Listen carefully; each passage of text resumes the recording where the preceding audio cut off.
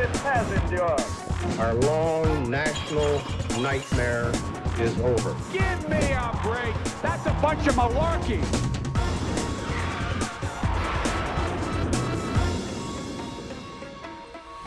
Welcome to a special edition of Planet America marking 20 years since the 9/11 terrorist attacks. I'm John Barron. And I'm Chaz Licciardello. This week we will take you inside the presidential bubble on 9/11 with one of George W. Bush's top advisors. We're also going to speak to a former 9/11 commissioner about the new investigation into who helped the hijackers. And we'll reveal just who were the 5 worst presidents in history. I'm going to have an economic update. We're going to have more on the Texas abortion case. There's COVID news. There's so much more. But first, President Joe Biden is leading commemorations this weekend, marking 20 years since the 9/11 al-Qaeda terrorist attacks on the United States. 2,753 people were killed after 2 hijacked airliners were crashed into the North and South Towers of New York's World Trade Center on the morning of September 11, 2001. More than 200 others were killed when a third plane was crashed into the Pentagon building in Washington, D.C. A fourth plane was brought down in a field in Pennsylvania. President Biden is attending services at memorials at each of the 3 sites. But for a moment there, Joe Biden was facing something of a PR disaster. First responders, survivors, and the families of 9/11 victims are telling the President of the United States to stay away from next month's 20-year memorial events unless he fulfills a promise. That promise was made on the campaign trail last year when Biden said that he would declassify FBI documents relating to their investigations into 9/11. Survivors and victims' families are taking civil action against the government of Saudi Arabia, who they believe may have helped some of the hijackers, most of whom were Saudi nationals, and may even have been complicit in the attacks themselves. Last year, Attorney General Bill Barr reneged on a promise from President Trump to release that information, telling the judge in the case further disclosures about Saudi connections in the 9/11 plot would imperil national security, and argued that even its justification for the secrecy needed to remain a secret. It was a case of, we can't tell you, and we can't tell you why we can't tell you. But then, last week, President Biden directed his Justice Department and other federal agencies to declassify information gathered during the investigation into the 9/11 terrorist attacks. Well, not quite. Biden's executive order instructs the Department of Justice and other agencies to review the FBI documents for potential declassification and requires current Attorney General Merrick Garland to release the declassified documents publicly over the next 6 months. But there are no guarantees that all of the documents will be declassified or released. In a statement issued after he signed the order, President Biden indicated that he was pushing for transparency where possible, saying information should not remain classified when the public interest in disclosure outweighs any damage to the national security.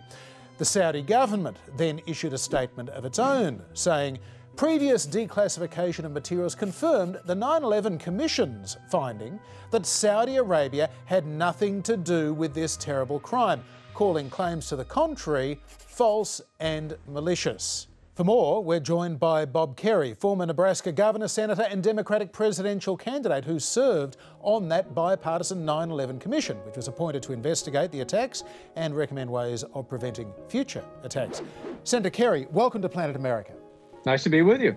It was only last year that the US Justice Department said that national security meant we couldn't tell you what was in those FBI files. Knowing what you know, what do you think might be in there? Well, I don't know. That's the problem. The attack on the United States was a conspiracy, and the more you withhold, the more people tend to develop an alternative conspiracy. So we just don't know. It is signally important that the first planes that left the United States after this attack were full of Saudi citizens. So it does invite suspicion. And so I'm glad that Biden has declassified these documents. The more he declassifies, the more likely it is that people will get comfortable understanding what happened. And if there's a claim, a legal claim against the Saudis as a consequence of their either direct or indirect participation, then they'll have to write a big check, and they should. So we'll see, man. I mean, I'm glad that he's declassified it. I think it tends to decrease his suspicion, not eliminate all of it, and give the the families, I think, an opportunity to go to court with a better case. Senator, is there more there that you'd like to see declassified, or is it pretty much all out there now? Well, I don't know. I mean, that's the problem. I mean, you're trying to determine if there was a conspiracy. You're trying to determine the nature of that conspiracy. And there's all kinds of things the 9/11 Commission simply were not able to analyze, mostly because the clock ran out. We had subpoena powers up to, don't hold me to the date, till like July 2004. And when that clock ran out, we became a former commission. So there were lots of questions that we couldn't answer, that we basically included in our report with the hope that Congress would follow up. It was very difficult to do as long as this stuff wasn't declassified, and now it is. And I think, as I said, I think it's going to, at the margin, reduce the uncertainty that people have about what actually happened, what conspired. And I think it matters. Senator Kerry, you mentioned those plane loads of Saudis that were allowed out of the United States in the hours after 9/11. Why was it that there weren't more co-conspirators with the hijackers found, leading to these concerns that there may be some kind of cover-up? I can't answer that question. I don't know. I mean, we reached the conclusion that we were uncertain. We didn't reach the conclusion that the Saudis were responsible for this or that they were indirectly responsible. We reached the conclusion that we didn't know. And that's still my conclusion. So I think the declassification, particularly on the benefit of the families, is a really important thing for Biden to have done. To finally, and if there's anything left, he should cough it up and provide it to the public, particularly the families who may have a legal case in federal court. They haven't been able to get a federal judge to allow the case to go forward, and maybe now they will. Now, the 9/11 Commission has, in hindsight, taken on this wonderful, magical glow to all. Are you happy with how it was actually run, and are there ways that it could have been run better? No, I don't think it could have been run better. I think in some ways it was an accident because the first two people that were selected to be the co-chairman couldn't do it, George Mitchell and Henry Kissinger, and so it fell to Tom Kean and Lee Hamilton. It was a really partisan time. It's more polarized today. Then it was more partisan, and it was the Congress had thought that they had done the job. The families put pressure on. They finally agreed to do it. They didn't really want to do it. They didn't want to have this commission. The administration didn't want to have the commission, but it got created. And as I said, circumstances. We got lucky. We got Lee Hamilton and Tom Kean, and they were as nonpartisan you could ever find two people to be. We had 5 Republicans and 5 Democrats on this commission, and it was really, really well staffed. Senator, in the lead up to this weekend's 20th anniversary, there have been a lot of reflections, lots of analysis of the last 20 years. What, in your view, were the principal lessons of 9/11, and were those lessons learned, do you think? It's a good question. I do think the primary lesson that was learned, because we do have I think a much better organized federal government on the national security side than we had before, and zero tolerance for people who were threatening either the United States or Australia or other. Even the Saudis have been attacked since. So nobody other than the people perpetrating them believe that terrorism as a tactic, and that's what it is. To say, my tactic is I'm gonna wrap myself with explosives and blow it up as we're trying to evacuate people out of Kabul. That's very difficult to defend against, and it produces terror and anger and all kinds of things in its aftermath. It's a tactic, and it's very difficult to defeat the tactic. The way you do it, in my view, is what we're essentially doing, which is identifying people who are a part of these groups and saying to them that there's no safe harbor any longer. No matter where you are on this planet, if you're going to use terrorism as a tactic to disorient, no matter who it is, it could be the United States, Australia, the UK, it can be anybody. It can be Saudi Arabia. Then even the PACs don't like it any longer. So I think there's a general recognition that this use of terrorism, especially suicide bombing, we have to draw a line and say there's zero tolerance for it, and I think we have. Senator, as America wraps up its wars, that could see America moving back from a war footing as far as legally pursuing terrorism goes and moving back to what they used to call a law enforcement footing. Does that worry you, or do you think it's time? So I think we've learned from overreact. We went too far after 9/11. There's ample evidence that we went too far. I don't think I'm not worried about that personally. And I'm not worried that we're going to become withdrawn. I mean, I should say two things in that regard. One of the big questions, oh my God, China's killing us. I said, okay, how long is the line of human beings on this planet that are trying to get into China? And how long is the line of people trying to get into the United States? It's a very long line trying to get into the United States and a very short, if non-existent line trying to get into China. So I'm not worried, and primarily because their idea of centralized planning and centralized control and shutting down free press, it's not going to work. It never has and it never will. In the end, it will stifle innovation. In the end, it will make it difficult to do what they have to do, which is still move a tremendous number of people off of, basically subsistence agriculture into the cities and create. It just isn't going to work. The idea of allowing people the maximum amount of freedom, it's the most important idea in the last 300 years. It works. It's difficult as hell. It's not easy to make it work, but it works. And I'm not worried about that at all. And I think our military's got to change. I think the threats are different than what we faced in the past. We don't have to go down memory lane and beat ourselves up over the mistakes made in Afghanistan. We can say we can't build nation states. That may be, but we didn't go there for oil. We didn't go there for land. I mean, who the hell wants to own Afghanistan? We did it in order to be able to let women go to school, in order to let people make free and independent decisions. You can say it was a mistake, but I don't think you can say our motivation was bad, and I don't think that motivation is going to disappear. It's unlikely we're going to ever want to, in the foreseeable future, go back into the major military force to try to build a nation. But I don't think the United States of America is going to become a less free country as a consequence. Senator Bob Kerrey, thank you very much indeed for being with us on Planet America. You're welcome. And we'll have more on the 9/11 anniversary shortly. But first to other news, and the fallout continues following last week's Supreme Court decision not to halt a Texas law banning abortions after just 6 weeks gestation. The lawsuits are flying thick and fast in the Texas state court system this week, blocking individual anti-abortion activists from enforcing the ban.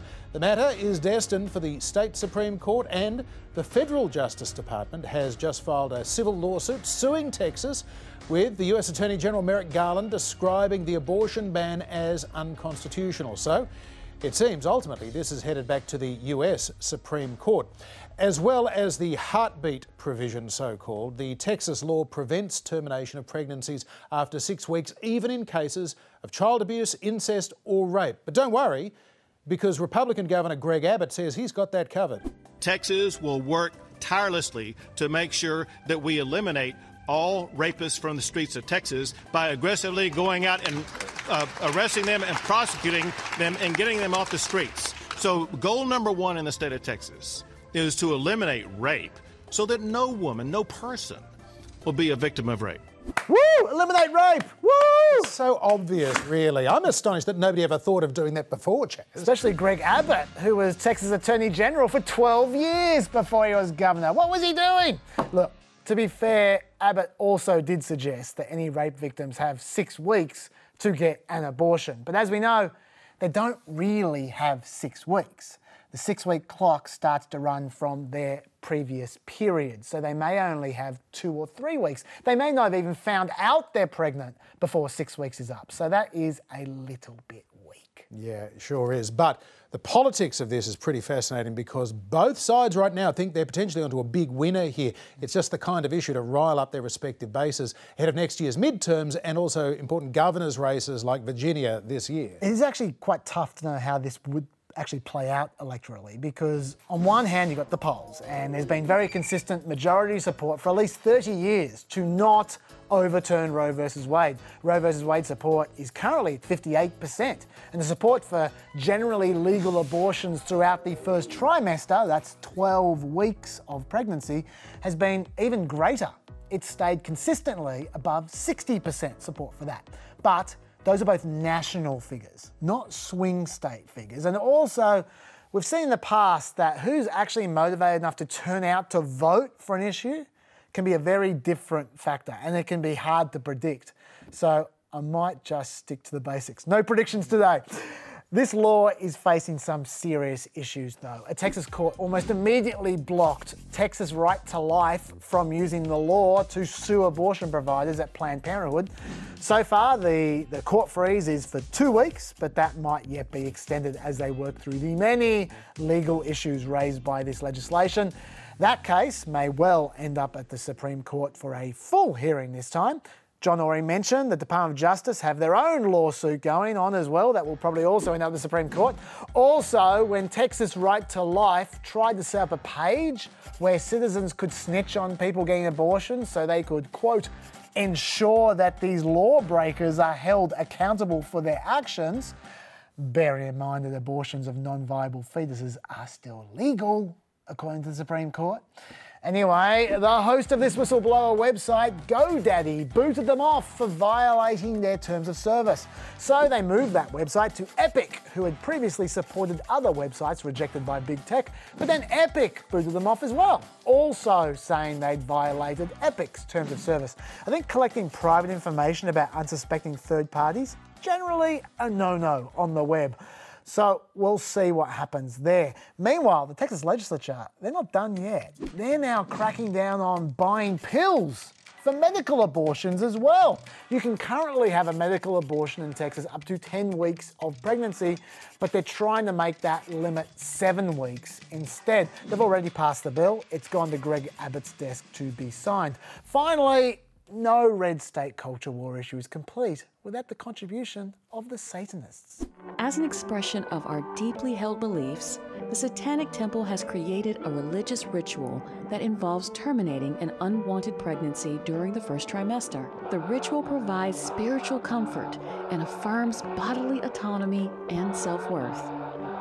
The Satanic Temple proudly announces to all of its followers that within the states that have enacted the Religious Freedom Restoration Act, religiously performed abortions are exempt from legal requirements that are not medically necessary. Okay, so I'm not sure you're following that, but they're claiming a religious exemption for abortions in states with religious freedom acts, which are red states. Satire as a legal ploy. Exactly. And they're going to force Texas, they're seriously going to sue them and force Texan courts to choose between two conflicting conservative legal standards. Judges usually, though, have no problem being blatant hypocrites when it serves their partisan purposes. So let's see what happens this time. Yeah, indeed we will. An update for you now on California's recall election process. Next Tuesday, voters will decide whether to get rid of the incumbent Democratic Governor Gavin Newsom or not. If they do, they then have to decide who to replace him with. We've talked before about this rather peculiar process. The recall came about after a petition was signed by more than 2 million Californians, a lot of them pretty angry at Gavin Newsom's handling of the COVID pandemic. And polls back in June and July were getting a little bit worrying for Gavin. In recent weeks, though, there has been a flurry of attack ads tying his top Republican rival, radio shock jock Larry Elder, to Donald Trump. What's at stake in the September 14th recall? It's a matter of life and death. With Delta surging, Gavin Newsom is protecting California, requiring vaccination for health workers and school employees. The top Republican candidate? He peddled deadly conspiracy theories and would eliminate vaccine mandates on day one. Well, that seems to be doing the trick. Gavin Newsom has now opened up a double-digit lead in the average of polls. As he should, really. California is a heavily Democratic state that Joe Biden won last year by almost 30 points. Remember, though, Newsom does need 50% plus one to survive. So his margin is not as big as it seems on those polls. It's only 3 or 4 points. Having said that, Republicans have problems of their own. And what do you think happens in California? Well, it's probably rigged. They're sending out all ballots. It's all the ballots are, mail out, mail in ballots. The one thing they're good at is rigging elections. So I predict it's a rigged election. Let's see how it turns out. Okay, nothing new there. But you don't want Republicans thinking mail-in ballots are rigged before they vote. Otherwise, they might not vote. So California Republicans have had to launch a campaign to convince conservatives to trust the mail-in system. After all, they're acknowledging concerns about election integrity, mind you, but they're still hoping to convince Republican voters to trust the system.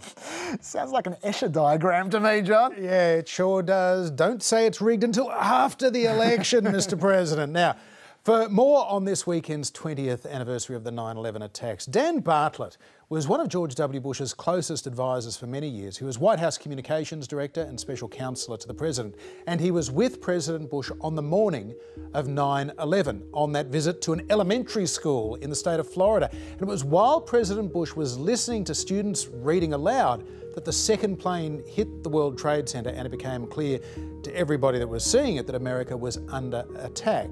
Dan Bartlett, welcome to Planet America. My pleasure. I mean, Dan, that was such an incredible moment that you witnessed in person. The President of the United States being told in real time America is under attack. He's sitting there listening to a kid read a book about a pet goat. He doesn't spring up and leave the room. All the reporters up the back know exactly what's happened, and they're just focusing in on this sort of quizzical look on his face. Why didn't he leave? Yeah, we talked a lot about that. And I think what was going through his mind was that, you know, here we are on the very early tip of a massive crisis. At this point, we still don't know to the extent, because the plane had not hit the Pentagon. Flight 93 hasn't, you know, plummeted into the ground. But we knew, obviously, this was a presidency becoming fundamentally different in the minutes that we're standing there, in the seconds in which in his mind he's like, I have, you know, my tone, my demeanor matters. And his first instinct was not to panic or to appear to be panicking by rushing out of the room. And so his thought was to gather his thoughts as it was concluding, and to not show a sense of panic. And so understanding that that is a split-second decision, one that has been criticized in some quarters, understood in others. Hindsight's 2020. Probably if you did it again, you would calmly interrupt the teacher and say, you know, there's an emergency for me to attend to. But in the scheme of things, as things were unfolding, it's hard for me to say that it would have altered much of what happened or transpired in the minutes after that. So, Dan, you were in charge of the President's communications on that day. With everything else going on, a terrorist attack, concerns about the President's physical security, continuity of the office, how are you managing the communications task itself? That was our biggest struggle because, you know, obviously the first instinct is to show the commander-in-chief in charge and on top of it, but their institutional responsibilities of the Secret Service and others, which is to protect the presidency, regardless of who the president is. And in some cases, their protocols can, in certain circumstances, be irrelevant to what the president himself desires. And we were learning this in real time, which was incredibly difficult because as we were trying to get access to information so we can make an informed decision about where best for the president to be, you know, at this time where literally we don't know how many civilian aircraft potentially were being converted into enemy aircraft, missiles, if you will, with American targets. And at one point, we thought Air Force One itself was one of those targets.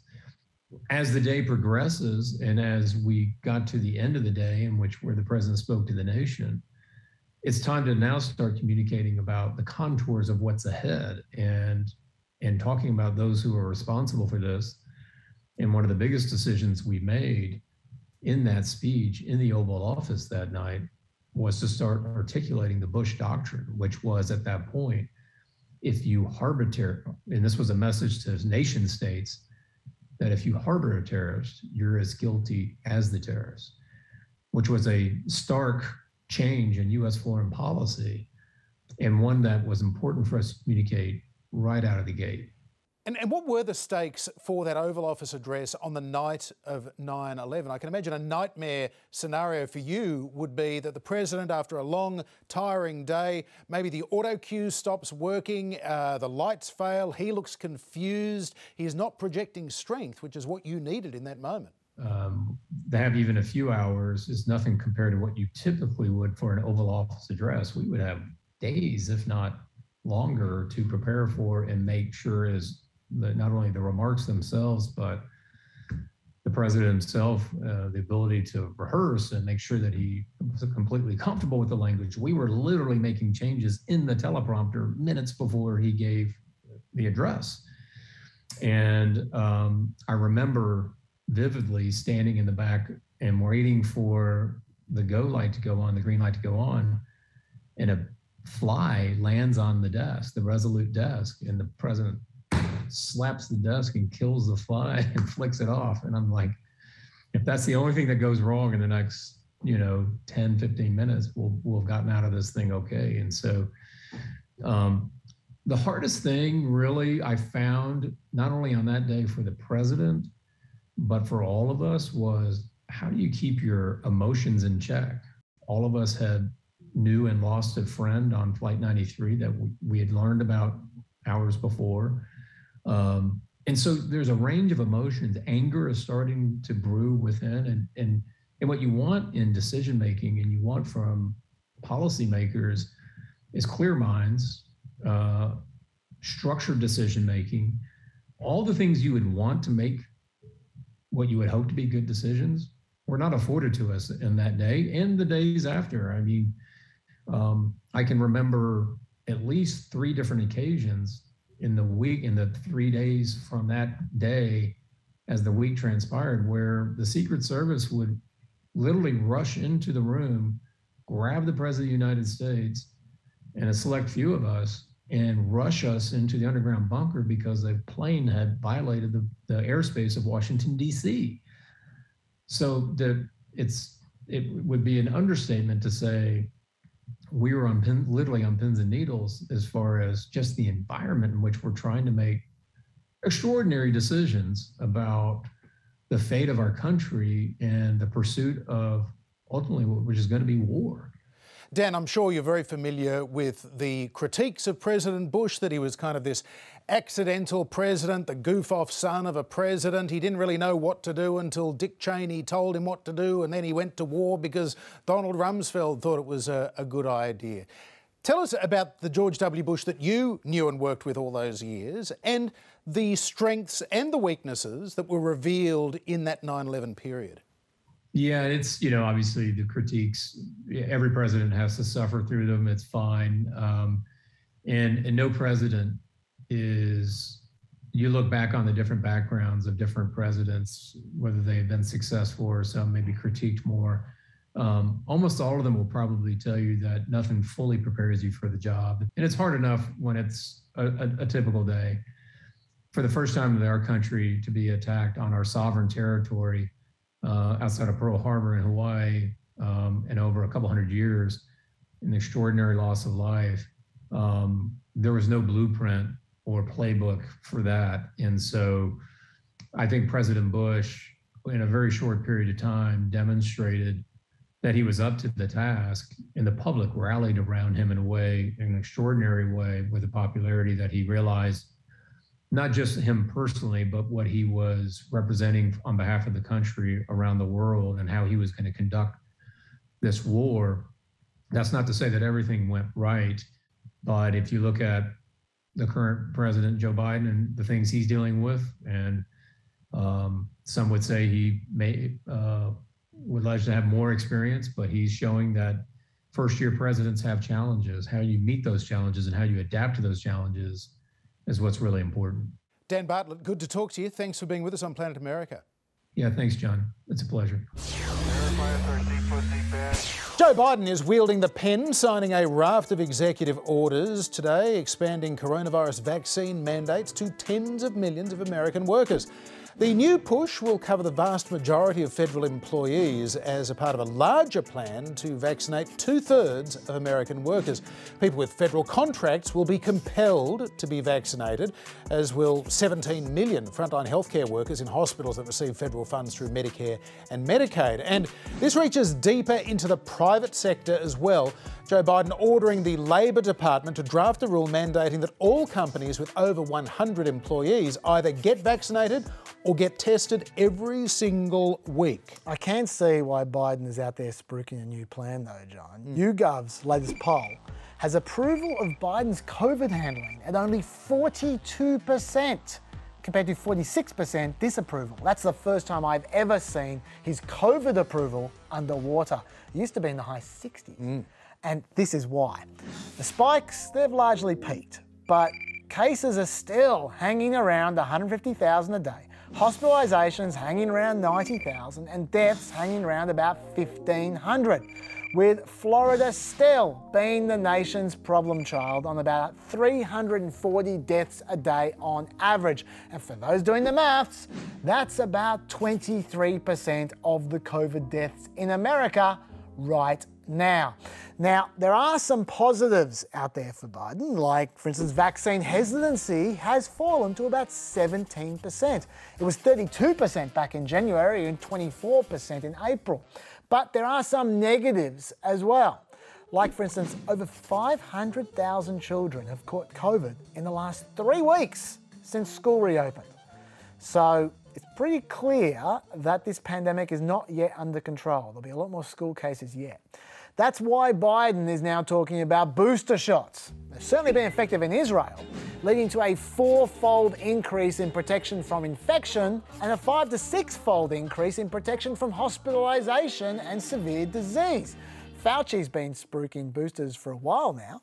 I would not at all be surprised that the adequate full regimen for vaccination will likely be 3 doses. And the administration has also been leaking that they'll be approving the use of booster shots in mid-September. Now that's fine if that's what your science people are recommending, but as it turns out, not all of them were. So last week we heard of a potential mutiny amongst FDA staff and advisors who view the plan to offer boosters as, quote, premature and unnecessary. Furthermore, 2 FDA vaccine regulators resigned, reportedly because of anger over their lack of autonomy in booster planning. Now that sounds like political interference to me. And then this week we hear about how the plan to offer boosters has been scaled back because regulators need more time to collect and review all the necessary data. Sorry, hang on. Did they say they hadn't collected all the data yet? Acting Commissioner of the FDA, Janet Woodcock, supposedly argued that it was risky to set a firm date for a booster rollout before the regulators had a chance to thoroughly review the data, some of which hadn't even been submitted yet by the vaccine manufacturers. Do you reckon that might be a little risky? I'll tell you what America doesn't need now, John. It doesn't need accusations about political interference in the science of vaccines. It really does not need that. We've had enough of that over the last 18 months or more. For the last few weeks, we have been counting down the best and worst American presidents. And in case you were wondering, George W. Bush, who we were talking about earlier, came in at number 29 out of 44. They never stop thinking about new ways to harm our country and our people. And neither do we. I miss that guy. But still, W finished 2 spots higher than Richard Nixon, who of course resigned in disgrace over Watergate, and 1 place below Gerald Ford, who was never actually elected to the presidency or the vice presidency and stumbled his way out of office after fewer than 900 days. Well, this week we are getting down to the very worst of the worst. But first, a quick recap with Countdown's Gavin Wood.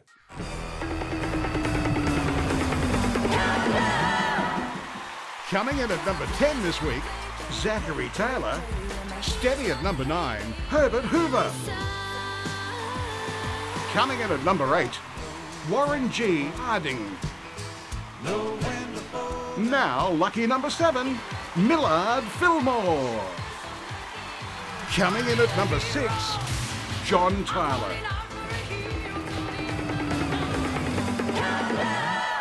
Coming in at number 5, he died after just 31 days in office. But he's still somehow better than the next 4 guys. It's William Henry Harrison. When this 68-year-old was elected, he was the oldest ever president, and he remains the shortest serving. A former Army general nicknamed Old Tippecanoe after a famous battle with Native Americans in 1811. His campaign slogan was Tippecanoe and Tyler too. Running for the Whig Party, they beat Democratic President Martin Van Buren. Harrison gave a 2-hour inaugural address on a cold, wet March day without an overcoat. Pretty soon he was showing cold symptoms, then pneumonia, then he died.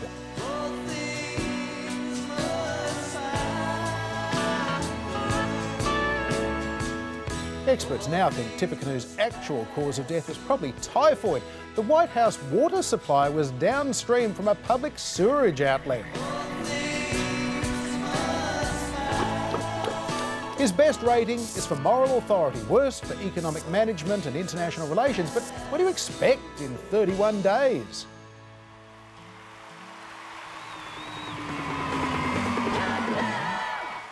And now, the one you've been waiting for. Turns out he's only the 4th worst president in history. You're fired. It's Donald J. Trump. Businessman and reality TV star Donald Trump was the first president elected without political or military experience, and it showed. You are fake news. Historians have not been kind to Trump. They consider him the worst ever on moral authority and administrative skills. You can't do that. The 2nd worst ever on international relations, 3rd worst ever on relations with Congress and performance within the context of his times, and a lousy score for crisis leadership too. His best ratings are for public persuasion and economic management. You're fired.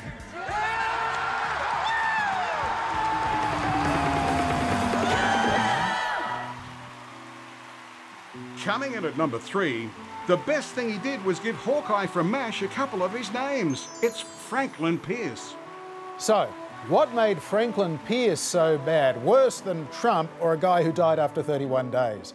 Like Tyler, Taylor and Fillmore before him, Pierce's presidency edged America 4 years closer to a cataclysmic civil war. A Democrat who feared the mostly Northerners who wanted to abolish slavery would destroy the United States. America's westward and southern expansion continued, and with it, the question over whether the new states or territories would allow slaves or not. Pierce was a forgettable president who later drank himself to death. He gets terrible scores from historians on every single measure.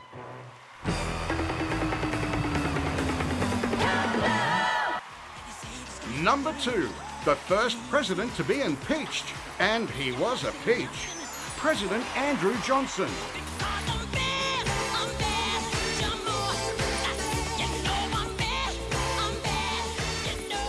The 2nd worst president in history came to office after the assassination of the best, Abraham Lincoln.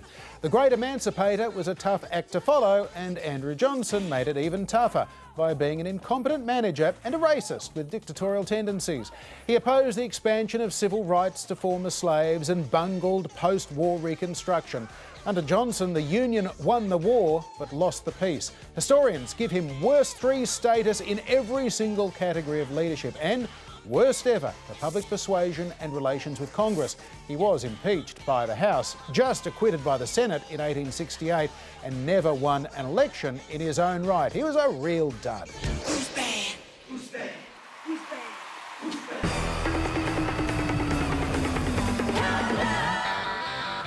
And now, number 1 on the list of the worst American presidents of all time, it's James Buchanan. Who the f*** is James Buchanan? What's the point of doing a f***ing countdown send-up when the number 1 is some f***ing f***wit that no one knows? It makes no sense. OK, point taken, Gavin, but I didn't make up this list. The most interesting thing about James Buchanan is that he may well have been homosexual. His partner, former Vice President Rufus King. Gossipers at the time referred to the bachelor Buchanan as Miss Nancy and King as Aunt Fancy. The pair lived together for 13 years until King died. As president, James Buchanan did nothing to stop the southern states seceding from the Union to preserve slavery. He left his successor, Abraham Lincoln, a crumbling nation on the brink of a civil war. Historians judge Buchanan the absolute worst ever on half of all the categories. His best performance, administrative skills, and he's still third worst.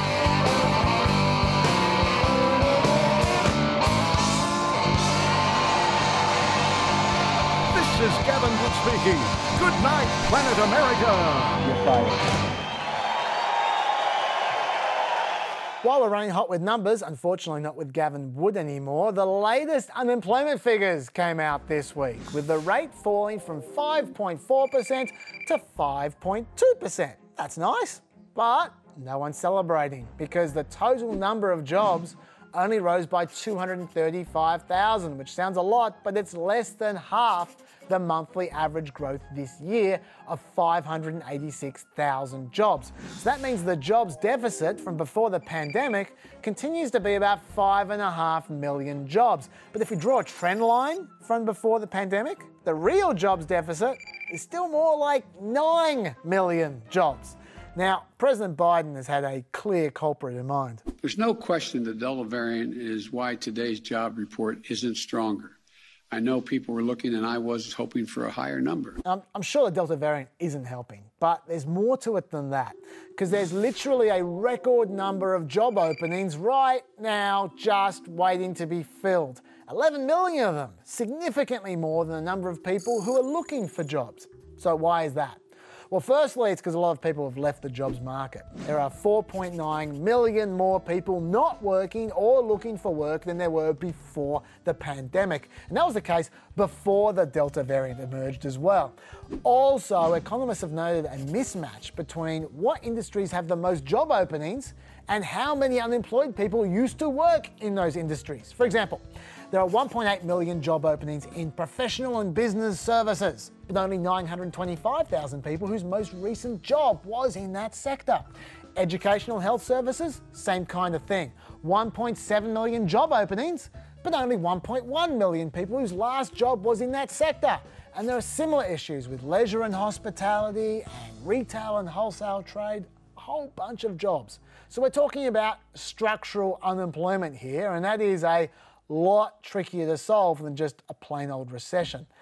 That's a shame, because as of a few days ago, all the extra pandemic-related unemployment benefits were cut off nationwide. Now, it is true that 26 states cut these off a few months back, but that still leaves 7.5 million people who are cut off completely from extended unemployment benefits last week, the same time as the eviction moratorium ended as well, so some people might get evicted. Right. What happens now, though? Some people are hoping that this is going to spur those kinds of people to find jobs, boosting the economy. Unfortunately, though, we can look to studies of what happened in the first 26 states to see what might happen in the last 24 states. Out of the 1.1 million people who were studied who lost benefits, only 145,000 of them found jobs. The average worker in the study lost $278 a week in benefits, but they just gained $14 a week in earnings. So they then cut their spending by $145 a week, which then put less money into their local economies. Now, whether those results are replicated now or not, we'll see. But nothing is simple when recovering from this pandemic.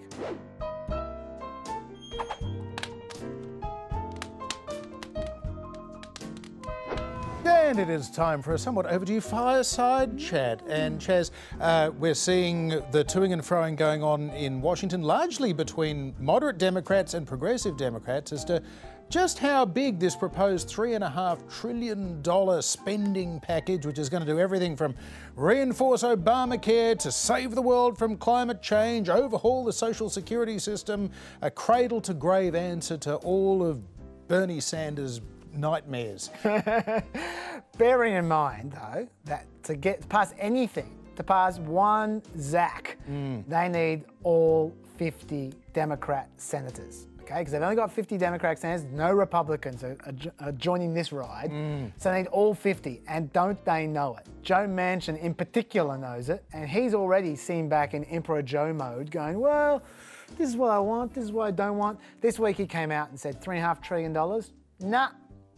Maybe 1 trillion, 1.5 trillion. Look, that's still a lot of money. Yeah, although to be fair to Manchin, it wasn't as definitive as that, because he, in the op-ed that he wrote, he said, no, I wouldn't commit to $3.5 trillion without greater clarity, i.e. what's the details, so what's in, what's out. And then it comes down to, you know, what are your priorities? If you're going to start whittling it down from 3.5 to 1.5 trillion, then, okay, well, we don't save the climate, but we still save healthcare. I should say that's Axios who said that he set a target to Biden personally of $1 to $1.5 trillion. Whether that's true or not, I don't know. Kirsten Sinema being the other moderate here who's kind of saying $3.5 trillion, forget that. Yeah. She's also sort of spitballing around that $1.5 trillion. So is that, do you reckon, is that an irreconcilable problem for Democrats, or is that just, this is a negotiation? They started, $3.5 trillion couldn't possibly pay that. How about $1.5 trillion? Oh, couldn't possibly let you have it for $1.5 trillion. If they get $1.5 trillion worth of goodies, that's huge. Especially some of the stuff they got on the table there, like universal pre-K, for instance. That's massive, right? So that's not a problem in itself. Although Bernie Sanders is already saying, hang on. $3.5 trillion, that's already a compromise. I've got $6 trillion worth of stuff that I want to spend. And so this is now the bottom line. Ariana Presley, a bunch of House progressives are saying, no, Rashida Tlaib saying, no, we can't go below 3.5. But the bottom line is they're going to take what they're given by the Senate. They have no choice in the matter. And they've already got $1 trillion from the bipartisan bill as well. On top of that, let's not forget. The concern for me is, and I'm pretty sure Joe Manchin's going to play ball. He generally is a team player. But does he mean just negotiation, like we're just bartering here, 1.5 trillion, 2 trillion, whatever, or does he mean what he wrote in that op-ed, which was, the problem is inflation. We need to sit and we need to wait. We need a strategic pause to see the effect inflation will have. Is it going to take off? Now, if he means that, I don't think he does. Well, Chuck Schumer has said, pause schmores. We're not stopping. The clock is running out. Well, have you looked at the polls? Well, we haven't got much time. Yeah, there's no economist who doesn't think it will take months to know where inflation is at, potentially 6 months. By that stage, way too late. At that stage, you're in the run-up to the midterm. But this is not $3.5 trillion of immediate stimulus spending. This is nation-building stuff. This even goes, this is the human infrastructure stuff. This is the 20-year time frame stuff of how do we, make sure that everyone's driving an electric car in 15 years from now rather than gas guzzlers. That kind of stuff. That's surely not the number one concern when it comes to short-term inflation. Yeah, look, I'm not saying that I think inflation is a massive issue when it comes to this bill, because like you say, a lot of these things are way off. Like the spending, they still haven't spent the whole bill from Trump for COVID. Right. They've still got $1 trillion left over that they haven't spent yet. Some of this spending is years and years away, 8 years, 10 years away. So inflation isn't necessarily the major concern at that point in time. All I'm saying is, from a strategic point of view, Biden's poll numbers are slipping. If people are getting nervous, and there's always nervous moderate senators, if people are getting nervous and they get cold feet, you can potentially get a bit of a spiral where they try to save their own skin, and Manchin is in a state which hates Biden.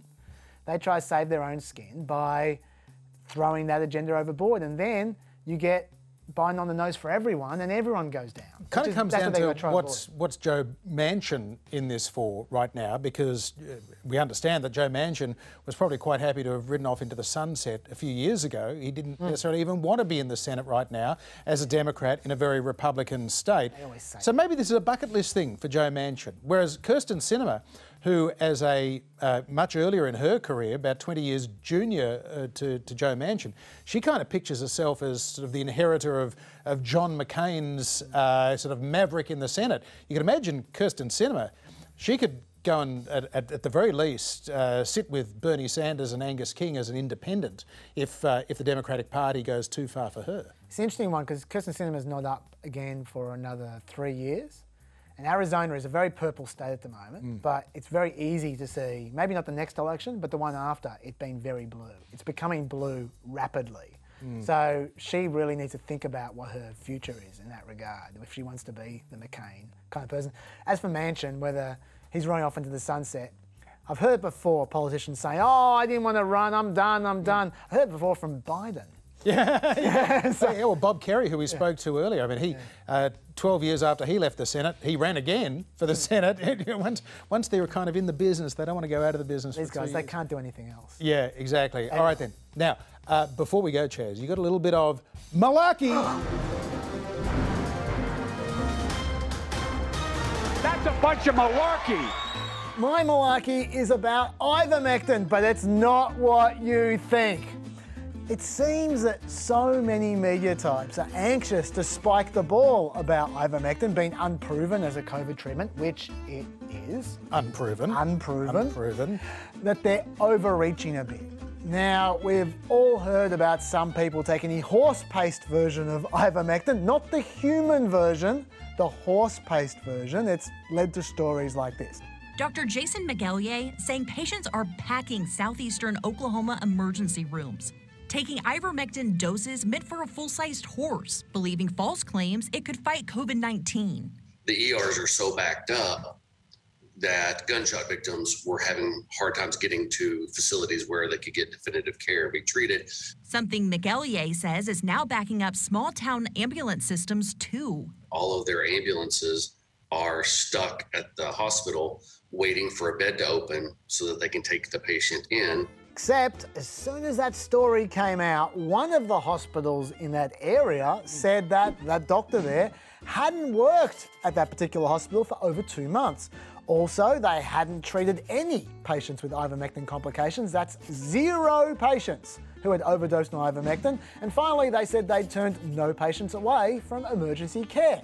Then, the other hospital put out a statement. They said that they had seen a handful of ivermectin patients in their emergency rooms, but they were merely adding to the congestion already caused by COVID and other emergencies. Furthermore, they suggested that the doctor had said his comments were misconstrued and taken out of context. Really? Yeah, that got me thinking, what exactly did that doctor say again in that report? The ERs are so backed up that gunshot victims were having hard times getting to facilities where they could get definitive care and be treated. All of their ambulances are stuck at the hospital waiting for a bed to open so that they can take the patient in. Now, to be clear, he was definitely criticising the misuse of ivermectin in other parts of that interview. I saw the raws of it. But in that crucial bit of the interview that was underpinning their whole story, he merely said that emergency rooms were full and ambulances were waiting. Not because of ivermectin. That's right. He didn't explicitly blame ivermectin for that crisis. Now, the journalist did. The journalist put them together. But did they misrepresent the doctor? We don't know. There's no way we know where they said off the record. Sure. All we know, though, is that there were 459 reported cases of ivermectin overdose across the entire country for the whole of August. 459. And that's unlikely to have been a major factor in hospital bed availability when Oklahoma alone has a 7-day average of 1,528 COVID hospitalizations. So that story there, garbage. As is the story many of you would have seen, it really got around, suggesting that 70% of calls to the Mississippi Poison Control Center were about ivermectin. No, actually, 70% of the calls that were about ivermectin were about people using the horsey version. Of course, most people wouldn't call about the human version of ivermectin because that version is largely safe. It turns out that only 2% of the calls to the Mississippi Poison Control Center were actually about ivermectin. Nearly as good a story that way, Chaz. No, it's not. Long way from 70% though. Finally, podcast king Joe Rogan is a bit peeved off about reports like this. The podcast host, Joe Rogan, he came down with COVID. He says he's been taking the livestock dewormer ivermectin, as well as other treatments that people talk about on the internet. This was Joe Rogan's response. Bro, do I have to sue CNN? I don't know, do you? They're making shit up. They keep saying I'm taking horse dewormer. I literally got it from a doctor. And fair enough, the human version of ivermectin may not help COVID very much, but it is a legitimate medicine. It is not horse paste. So, Why did I take you on this lengthy journey? Why did you? It's because if we're going to try and convince people not to fall for misinformation, which is everywhere, we really need to do better than all of that in the mainstream media. Because right now, John, we are drowning in malarkey. Indeed we are. Well, that is it for another trip to Planet America. Join me on ABC News on Saturday night for 9/11 Stories. We'll be hearing some extraordinary accounts from survivors, eyewitnesses, soldiers, reporters, political and community leaders. It's quite a lineup we've got for you, from John Howard and Kim Beazley to Mamdouh Habib. 8 p.m. Eastern Time, Saturday night. You'll also find it on ABC iView if you're going to watch the footy, but the doggies are going to lose. No, they're not! I go for the dogs. I will watch you on delay. Thank you. We'll watch the ABC. You'll find a new pet podcast right here as well in all the usual pod places. Bye-bye.